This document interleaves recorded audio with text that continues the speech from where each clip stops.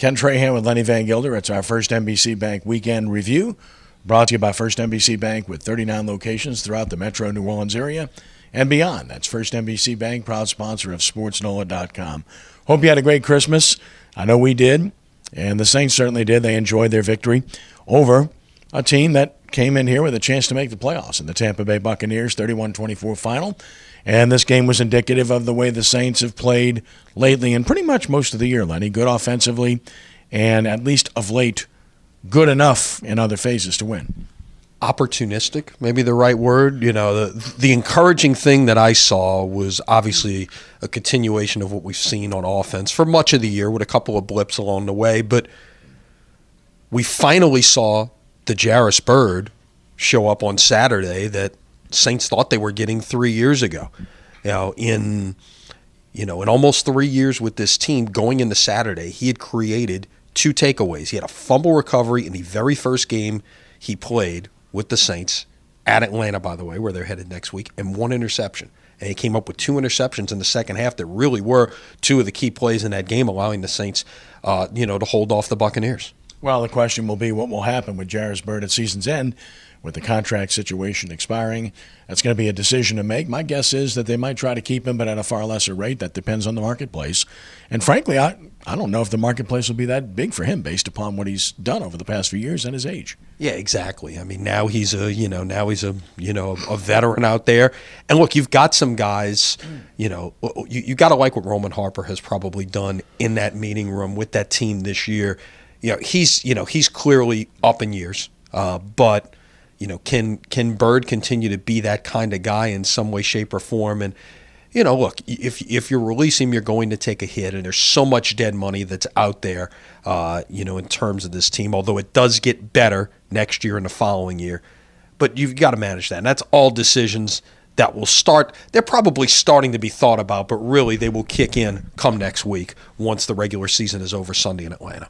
And, of course, when you look at what's to come, the Falcons are up on Sunday, as mentioned, and this is a team in Atlanta that they're in. They've won the division, so you wonder about how they're going to approach this game. Well, it's very simple. They're going to play everybody because if they win, they're the number 2 seed. Now, they could get some help.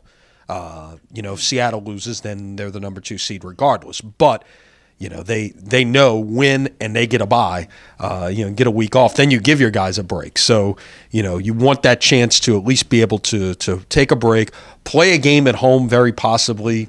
If it ends up being Seattle, if it's the 2-3 game, let's say, I think you'd much rather play Seattle in your building than have to make that trip out west. So that's kind of the way things shake out for them. Obviously, for the Saints, you just want to feel good about going into the offseason. Yeah, it hasn't been that often that they've gone into the following season on a winning streak. Obviously, the Super Bowl year where you had to, make a run through the playoffs. There's been a couple of others out there. But to end the season on a 3-game winning streak, you already ended the hopes, basically, of Tampa Bay. It would take an absolute, if you thought the odds were long for the Saints going into last week, go look and see what has to happen for the Bucs to make the playoffs. It includes a tie. Just throw that out there.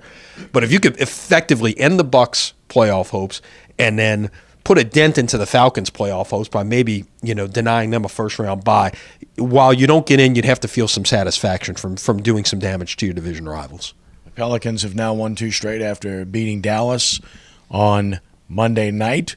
And again, this has been who they are. They can beat a lot of the bad teams. They haven't beaten any good teams. They've only gotten 2 wins against teams with winning records, and those have come against Eastern teams in Charlotte and Boston. Now the Clippers come to town, and the Clippers have just drilled them twice, once by 18, once by 28. No Blake Griffin, but it looks like Chris Paul will be back for this game. Right. Now keep in mind, when they played the Clippers out in L.A. last time, there was no Anthony Davis. So it's you got to that's a good team. But sooner or later down the line, you have to beat some better teams. And look, this 5-game homestand was a chance for them, to try to start building some momentum in the right direction. 2-1 thus far, 2 games to go. And look, it doesn't get any easier. After this homestand, you got to go to Cleveland next Monday night. So it's not going to get any easier. You got to take the opportunities when they present themselves, and that includes beating the teams you're supposed to beat, like they did against Dallas, like they did last week against Philadelphia. Nice comeback win against Miami as well. Yeah, 6 of 7 road games coming up after this 5-game homestand. So obviously they've got to find a way to make some hay and beat a good team like the Clippers and then maybe beat the Knicks, and then their homestand will have been successful. Bottom line is they're 3 games out of the 8th spot in the West, which is the Kings right now, who have won 4 straight, but that's not a real good team. And DeMarcus Cousins, while he's a great player, at any point in time could implode. Oh, certainly. And look, the 8th spot is, look, back when, remember, when the Pelicans finished 8th in the West 2 years ago. They had to win 45 games, I think it was, to do it. It's not going to take 45 games, but still, you've dug yourself a pretty big hole here, 10 under 500 to be able to climb back up. If you think 500 is that magic mark, it's about what it was last year. That means you got to play 10 over the rest of the way in the season. You got, 50 games left at this point? So you're talking 30 and 20 the rest of the way, somewhere in there, give or take a game. That's not going to be easy.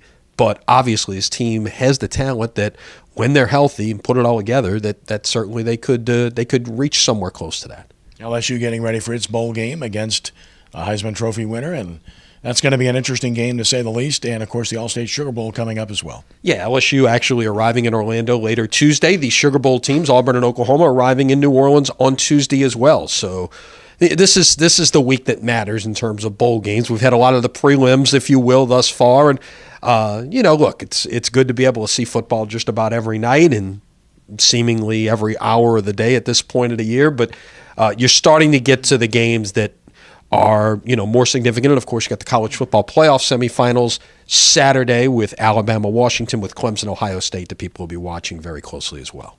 That's our First NBC Bank weekend preview, or review, I should say, brought to you by First NBC Bank with 39 locations throughout the greater New Orleans area and beyond. That's First NBC Bank, proud sponsor of SportsNOLA.com. Have a great week. All right, you too. All right. For Lenny, I'm Kenny. You have a great week as well. God bless.